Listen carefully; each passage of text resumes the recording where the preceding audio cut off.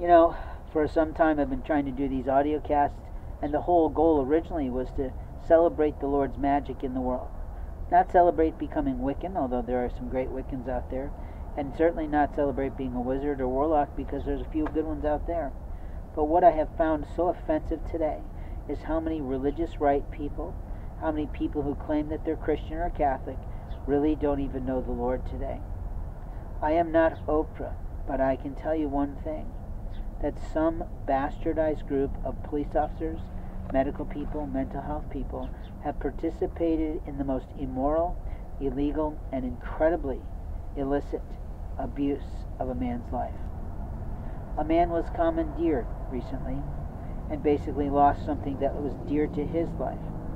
A man's genitalia has been sexually mutilated for other people's wishes on his life. What I can tell you about the situation is that he was pretty content in his ability to perform. Despite having a small package, it worked for him in intimate settings. But recently he was commandeered by police and put in jail. And while he was in jail, he was literally sexually assaulted and mentally abused. Psychologically interrogated perhaps, but not with him conscious. The police officers there that are called sheriff actually tied his beautiful pagan priest beard in a knot. They tied it in such a knot that he had to eventually cut the beard, because a knotted beard is incredibly difficult to get out, and at some point the hair continues to grow and hurts almost in strangulation. Probably shouldn't say that, because they'll do it again to someone else across the nation.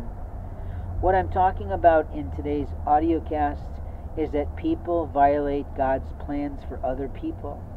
They do it in their humble and uneducated understanding of the Lord. You see, as a man who is small in stature, it makes sense that I have small appendages and small features. It also makes sense that as a man of age 50, that just like you, regardless of your age over maturity or that of adulthood, you have the right to be in total control of your medical health, your cellular health, and how you decide to handle your own physical health or physique. We have many people across the nation who have something that's called body dysphoria. And what that is that they have a dislike for something that's a part of their physical form. When they look in the mirror, there's something they don't like.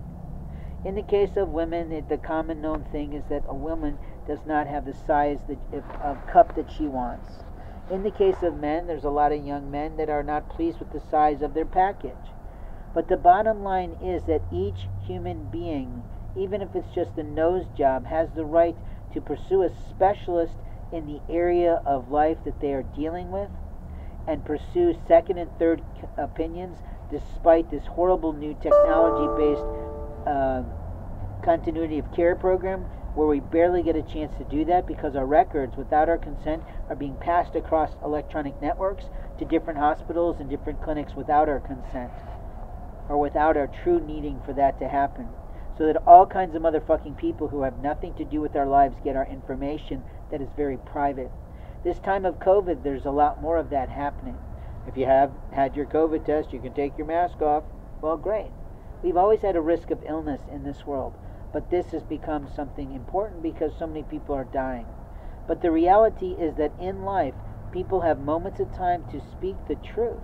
And the truth is that a man's body, through the illicit putting of drugs in his food by law enforcement or religious right people, led to the cutting off of something that could put him in a good mood.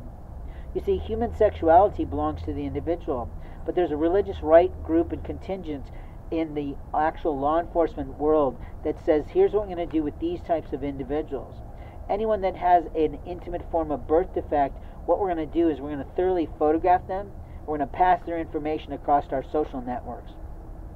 Then what we're going to do is we're going to debilitate them by taking away their fully paid for transportation. And therefore they're now a walker. The next thing that we're going to do is we're going to rip their leg out so that they can't walk as well. And what we're going to do is allow the Hispanics here illegally and the Hondurans here illegally to put poisons in their shoes as well. The next thing we're going to do is we're going to pay attention to them enough so that we can monitor what they do in patterns of their life. And the next chance we get, we're going to make sure that each time we can put something in their food to make them pass out. And once they're passed out, we're going to commandeer their bodies for 3 and 4 days at a time, and we're going to literally modify their body in a way that we feel it's fine.